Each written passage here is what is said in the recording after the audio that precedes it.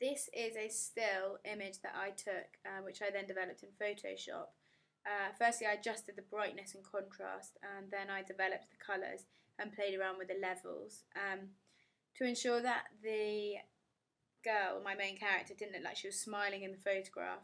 I liquefied her smile and then dragged the shadows and created more shadows around her mouth, and also darkened around her eyes. Then finally I added the filter effect, watercolour. This is to add to the distorted effect. The image of the mask was a still from my trailer. I filmed in HD, so the quality was good enough for me to create stills. I did this by exporting the clip as a still image, and then importing it into Photoshop, and I also added the effect watercolour.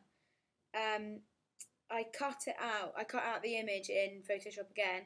I cut the corners so that it would match the darkness in comparison to the main character. Then I enhanced the colours to show strong contrast between the brightness of the masked face in comparison to the blandness of my main character. Again, I was able to take a still from my footage to crop and use in my poster. I used a clone tool to crop the shot a clip of the car as it didn't really work with the shot, and then I enhanced the brightness of the sunlight, then lowered the opacity and fill to give the distorted effect. I layered the house behind the main image rather than place it in front in the way I did with the mask shot on top of my background.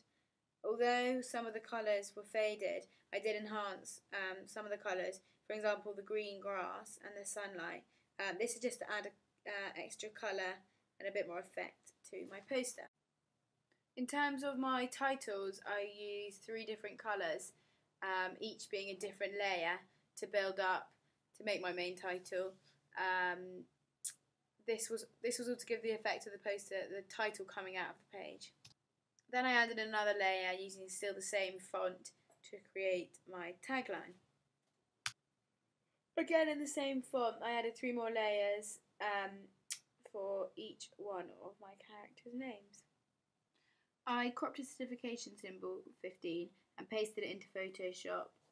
Then I imported the image the image of my billing block and added that to my poster. And then finally I added the final layer of coming soon, and then made a grab from my ident on Flash and lowered the size, imported it into Photoshop, lowered the size and intensity of it, and then posted that in the left hand side of my poster.